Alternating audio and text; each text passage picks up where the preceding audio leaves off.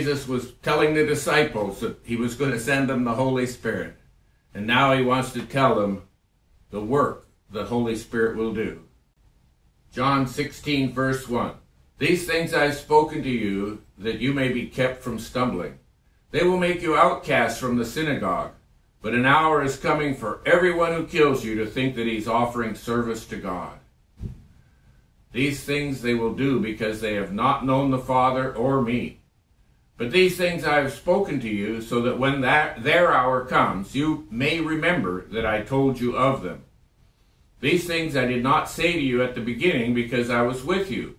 But now I am going to him who sent me, and none of you asks me, where are you going? But because I have said these things to you, sorrow has filled your heart. But I tell you the truth, it's to your advantage that I go away. For if I do not go away, the Helper will not come to you. But if I go, I will send him to you. And he, when he comes, will convict the world concerning sin and righteousness and judgment. Concerning sin, because they do not believe me. And concerning righteousness, because I go to the Father, and you no longer see me. And concerning judgment, because the ruler of this world has been judged.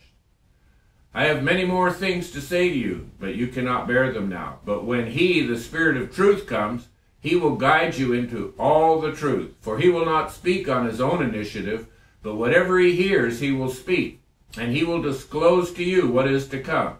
He will glorify me, for he will take of mine, and he will disclose it to you.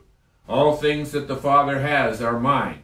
Therefore I said that he takes of mine and will disclose it to you. The purpose of telling the disciples this is so that when these things are happening, they're going to know it's because their persecutors don't know God. It's not their fault. Jesus is leaving them, and it would appear that they are getting the idea now because they're sorrowful. There's an advantage to Jesus leaving them. The Helper, the Holy Spirit of truth, will be sent to them. This advantage will not be understood until the day of Pentecost, when the Holy Spirit comes. In Acts 2, we see that Peter, filled with the Holy Spirit, recalling the Scripture readily and preaching boldly that Jesus is the promised Messiah. I know a lot of people, they memorize the Word. I've memorized the Word myself. When I recall it, it's not because I'm so smart, I'm very good at memorizing things. It's because the Holy Spirit is recalling it for me. Otherwise, I'd be blind to what I'm saying. It would just be words. At this time, the disciples only see that Jesus is leaving, and they still don't understand the suffering that Jesus is going to do for us. They've given up asking where he's going. And what does Jesus say the benefit of receiving the Holy Spirit is?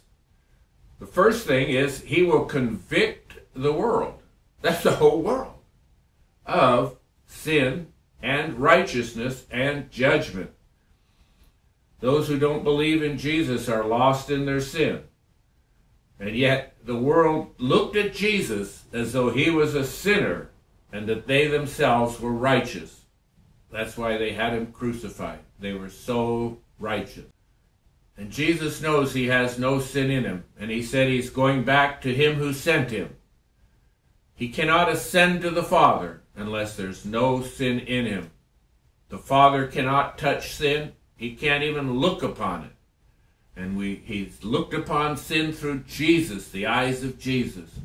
And Jesus Christ has paid the penalty for it. And he's returning to the Father without sin. Ezekiel 18:4 says, the soul who sins will die. And in 2 Corinthians 5:21 it says, he made him who knew no sin to be sin on our behalf, so that we might become the righteousness of God in him. Jesus proclaims that the ruler of this world, Satan, has been judged. Jesus is not yet resurrected from the dead, but by faith he's making this proclamation. It's as though he'd already finished what was about to take place on the cross. Jesus knows he won't fail. He's going to succeed because he trusts the Father and he loves the Father, and he's going to do what the Father asks him to do. Revelations 1:17 and 18, And this is Jesus speaking. He said, I am the first and the last, and the living one. And I was dead, and behold, I am alive forevermore, and I have the keys of death and of Hades. The greatest power Satan has over us is death. I don't meet very many people that want to die. Even if you speak with people that are suicidal, they really don't want to die. They just want to get out of the situation they're in. And they think by killing themselves, they'll get out of that situation and maybe it'll be better on the other side. Well, that's a deception of the devil.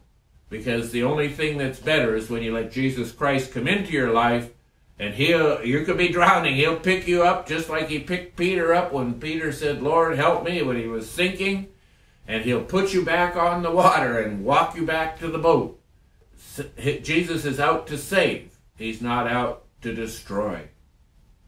John 5:22 said, For not even the Father judges anyone, but he has given all judgment to the Son. So Jesus has conquered the devil through the death and resurrection of himself. Jesus wants to say so many more things to the disciple, but they haven't got the Holy Spirit in them yet, and they're not going to be able to understand. They have to have this power that comes from God. When we ask Jesus to come into our life, we say, I'll follow you, the Holy Spirit comes in. But today I notice there's a lot of people rejecting the greater power. That is where John the Baptist said, I baptize you with water, but the one who is coming after me will baptize you in the Holy Spirit and with fire. Jesus wants us to be baptized in the Holy Spirit, but there's people today say, well, I got the Holy Spirit when I got saved, that's all I need. Well, that's all you need for eternal salvation. There's no question about that. And that Holy Spirit's going to use you mightily. But I would encourage each and every one of you to read Acts chapter 2 and go through the book of Acts and see how the Holy Spirit was poured out upon people and they were baptized in the Holy Spirit, and the evidence that they were baptized in the Holy Spirit was they spoke in tongues. The Holy Spirit isn't going to be a Bible beater. The Holy Spirit's going to guide us, show us the direction we need to go, show us how to learn more of Jesus. He's going to guide us into all truth. How much truth will he guide you into? How much truth do you really want to know? There was a pillar of fire that guided Israel by night, and a pillar of cloud that guided them by day. And Israel had to make the choice, will I follow that pillar or not? They made the choice to follow it. Are you going to follow the Holy Spirit and be guided by him or not? Choose this day whom you will serve. The Holy Spirit discloses things to come. In 1 Timothy 4:1 it says, But the Spirit explicitly says that in later times some will fall away from the faith, paying attention to deceitful spirits and doctrines of demons. Why is this given to us who believe? I'm not going to fall away. But when I see people falling away, I'm not going to be shocked because the Holy Spirit's already revealed it to me. I know that's going to happen. I'll be discouraged. I'll be disappointed. But it's already been spoken. You know, a prophetic word isn't a word that makes something happen. A prophetic word like this is letting us know what will happen. And we're to be ready for that when that day comes. The Holy Spirit glorifies Jesus. Any spirit that degrades Jesus is not of God. The Spirit has not come to bring a new covenant or to start a new kingdom. The Spirit has come to advance what Jesus has already started. The Spirit takes what belongs to Jesus and he reveals it to us. I want that fullness of the Holy Spirit dwelling in me. How about you?